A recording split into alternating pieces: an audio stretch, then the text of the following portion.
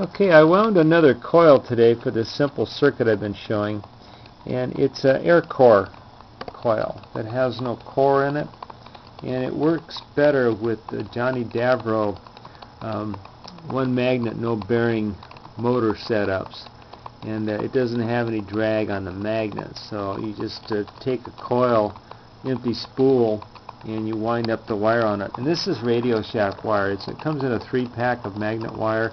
It's expensive for what you get, but it does work. You take the red wire and you wind that up with the green wire, and you just start winding. And when you run out of green wire, you solder the third wire, which is the gold colored wire, onto the green wire, and you keep right on winding. And then when you run out of the gold wire, you keep on winding the red wire until you wind it all up.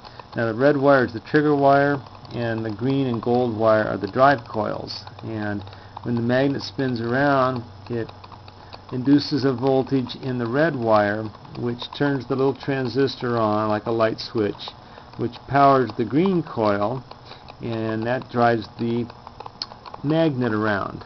And of course Maggie likes that. It makes her eyes go real good.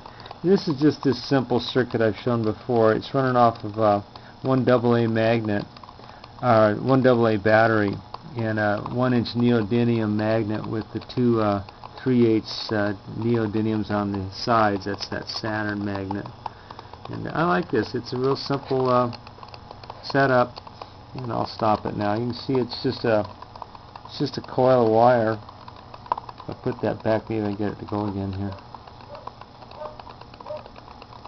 Yeah, keep going. And then you can adjust the speed with this rheostat that's I'm using instead of a potentiometer on the base.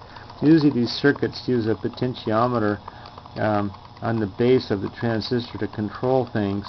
And my feeling on something that's small like this is go ahead and tell that transistor open up all the way every single time, and then adjust the input voltage with that.